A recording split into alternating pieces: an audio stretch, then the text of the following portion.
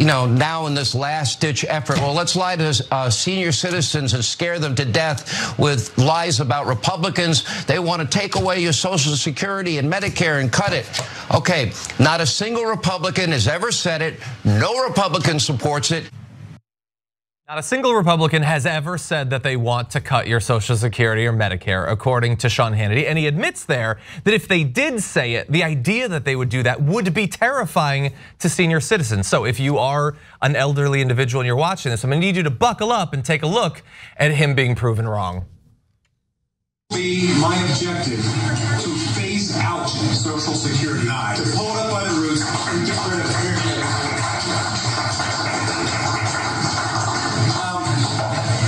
People who advise me politically always tell me that's dangerous, and I tell them, in that case, it's not worth my running. That's why I'm doing this. We're getting rid of that. Medicare and Medicaid are of the same sort and need to be pulled up. So that is Mike Lee, who's only, to be fair, only a senator, only might sponsor legislation to accomplish those goals, might vote to get rid of Social Security and Medicare, as he has been working towards for 12 years. That was back in 2010. And I haven't really been paying attention to politics since then. I think, have the Republicans gotten more reasonable since then? No. So there is your senator, your Republican, on record saying he wants to destroy these incredibly popular programs. It's not the only horrible position he holds, to be fair.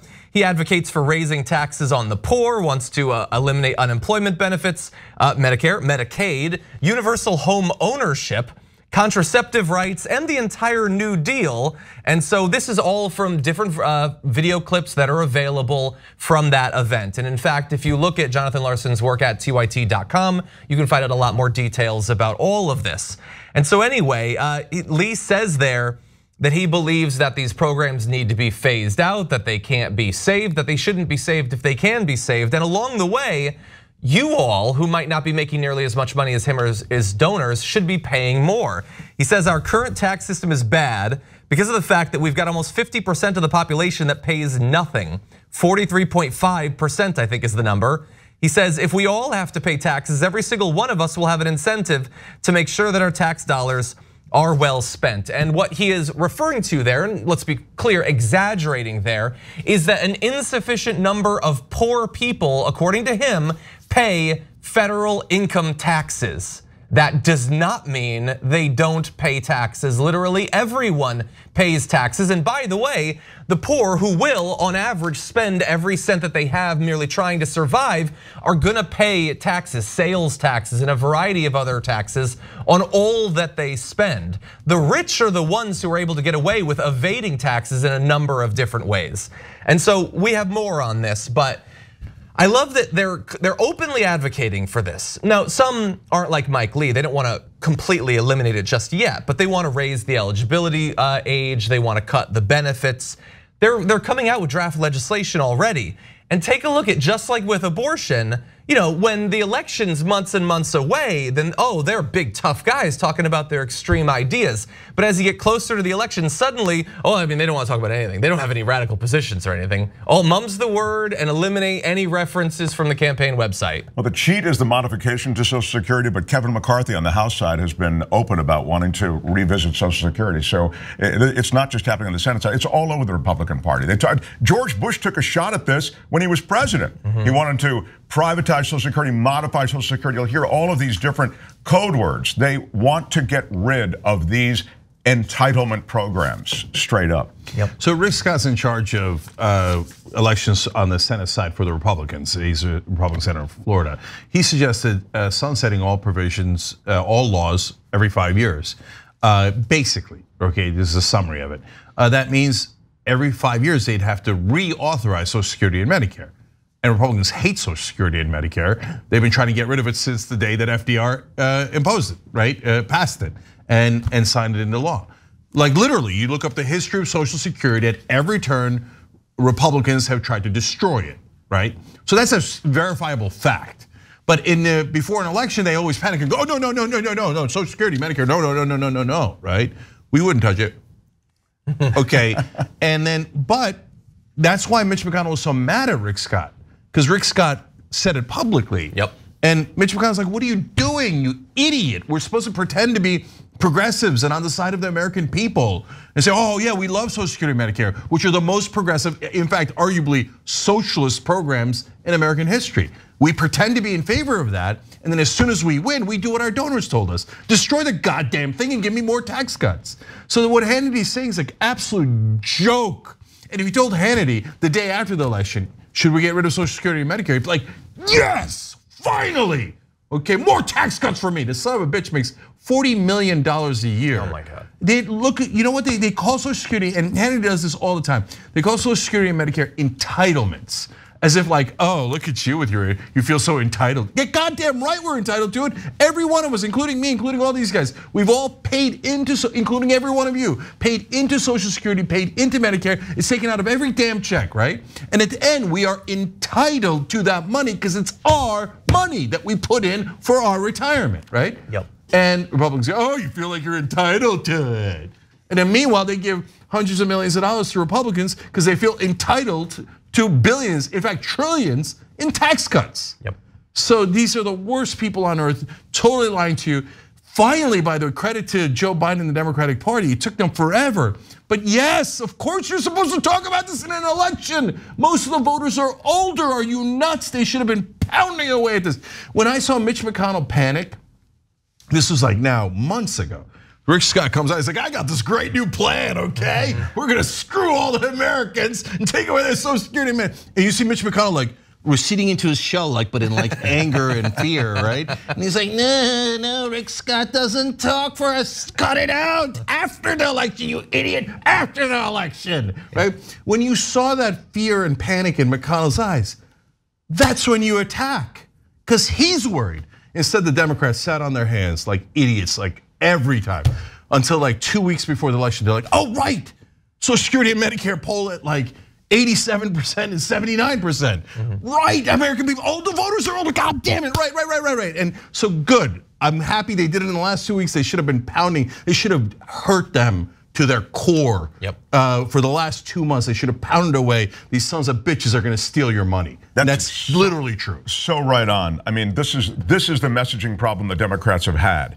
And yes, they should have been hitting this way sooner. Instead, it was about democracy and we're losing democracy. Not saying that that's not true, but I mean, you start talking Social Security, Medicare, you're talking about stuff that gets people's attention. And the other thing, and I heard this on my show, my brand new show, the Mark Thompson Show on YouTube, I heard that, people said sarcastically, Mark, do you really think the Republicans are gonna take away Social Security, I mean the third rail? I used to hear that about Roe.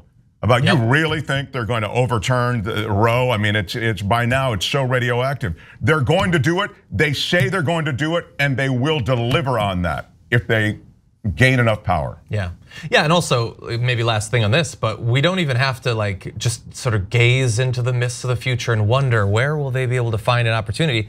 They've basically been saying that when the debt ceiling needs to be raised, they're going to hold that hostage to get these cuts. And everybody's been saying the Democrats have to take care of that situation before the midterms. And they've said this week they're not going to. They're just going to leave it open, and hopefully the master strategists in the Democratic Party will take care of it without giving up anything after the elections. But it's the same situation as with Merrick Garland back before Obama finally left office. Like, you had an opportunity in theory to get this done, you didn't, and we've been paying the price for it ever since. Yeah, I'm trying to figure out which one is the bigger lie. When Fox News tells you that Republican politicians have your best interests in mind and they care so much about the average American, I mean, that is as preposterous a lie as you could possibly. They all work for the billionaire donors that can give them all of their funding. They brag about it openly. Lindsey Graham has said, well, look, the donors would close their checkbooks if we don't deliver for them. He literally said it out loud. Trump has said it, etc. Or if it's MSNBC and corporate media saying, Democratic leadership, geniuses, master legislators. So you don't talk about your most winning strategy, your most winning policy issue until people almost don't hear it, and you whisper it at the end. Yeah. Social Security, Medicare, and then you run. That's genius. No, you say it for 2 months straight. You run all your ads. And the reason Mark's right, look, guys, I care more about democracy than anything else. I vote based on that. I care more about that than my Social Security. I care more about that than anything, right? But most people, most voters care about things that are the closest to them. Democracy is theoretical. It is far away from them. They would like it, they like it, they care about it a little bit, right? But their Social Security is right here. If they don't get it, they might starve. They don't have their Medicare, they might literally die, right? That is right here. You want to get as close to the voter as possible. Republicans have known this my entire life. Democrats are still like, what? How you get close to the voter and how it affects them, huh?